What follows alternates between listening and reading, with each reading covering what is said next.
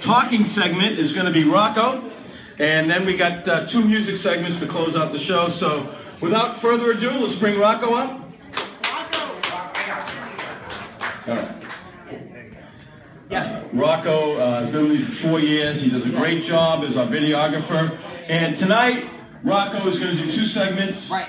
The first segment he's going to do is Rocco touches on the topics in entertainment. And the first thing he's going to talk about is the blockbuster story with Charlie Sheen this week.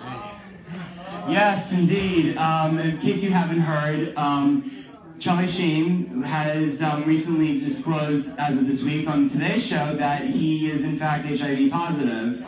And the incredible thing about this particular story is the fact that HIV, 30 years ago, HIV used to be a death sentence, basically, because it was the virus that caused AIDS, and there was no way to control AIDS from coming into the body, basically. There were people that were dying from it, including the actor Rock Hudson.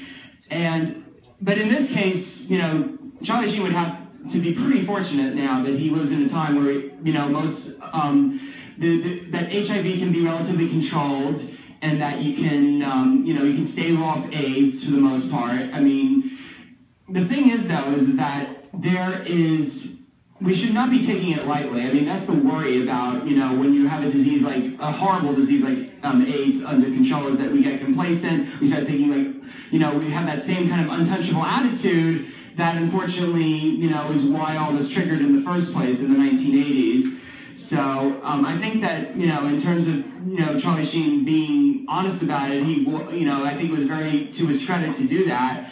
But I think that it's important for, people, especially young people, to understand that, yes, we do have ways to control HIV, but at the same time, control HIV and, not get AIDS.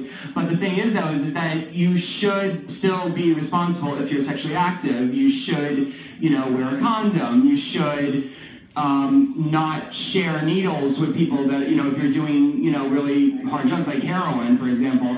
There are, things that you should not be doing in order to not get this. You have to be responsible when you're sexually active.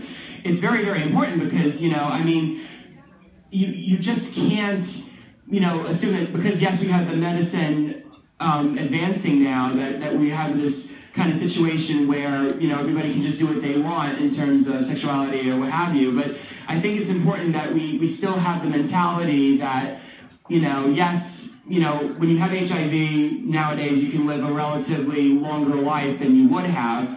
But it's very, very important to be responsible when you have a sexual partner, when you, you have a situation where, you're in that kind of relationship. You have to be upfront. You have to test, and you have to test often. And I think Charlie Sheen is the ultimate, cause, like, what do you call it? The words are not coming to me right now. But the important thing is that it's a teachable moment, basically. That we still cannot treat HIV status and AIDS as something to take lightly, and I think that's very, very important, even in the day now where we have the means to, at least control, HIV in terms of getting AIDS. So thank you very, very much for that.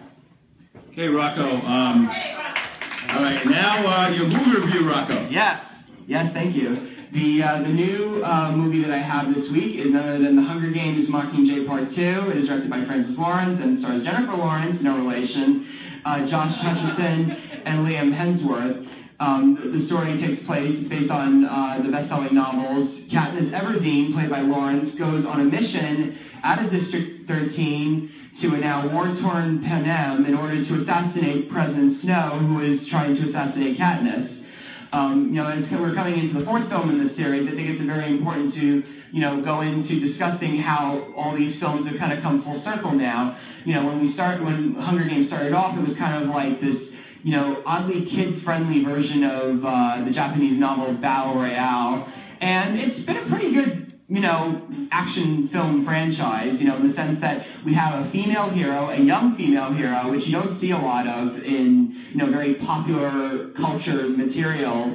And, it's one of those stories that kind of is a great leap forward in terms of, women being heroes and that sort of thing, and the way it takes on the future is very, very different than most stories of this type.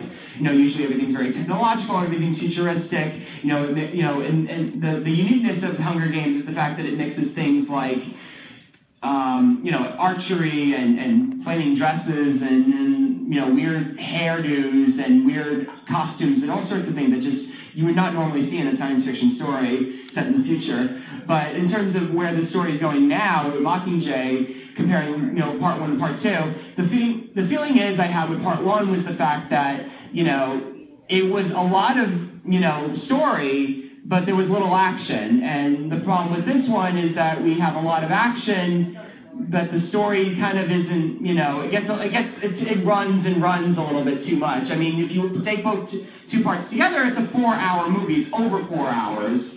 And I just think that, yes, I know the movie studio wanted to make more money off of it, because there's a lot of fans and all that kind of stuff. But I feel like it does a very big disservice to the movie because, people like personally myself, I like movies that are lean, that are, that get right to the nitty-gritty of everything, from point A to point B to point C. And I feel like as much as, the Hunger Games movies are pretty good for the most part, I feel like Mockingjay really does not benefit for the fact that there's two-hour parts to this thing. So, but I think like overall, it's good. It's a good, satisfying way to end the whole Hunger Games thing. So anybody who loves Hunger Games will be happy with this movie. But I think that for everybody else, I think that it could have been much better than it was. There could have been more discipline in terms of the running time and all that kind of stuff. And I think that just because you have a lot of fans that will go see your movie doesn't mean that you should subject them to like a bloated running time of over 4 hours for any movie. Because no matter what, it's gonna run and run and run. And you're just gonna get like tired of it. But overall, it's good. So I give Hunger Games Mockingjay Part 2 3 out of 5 stars, and thank you very much. All right, praise the Lord, Rocco.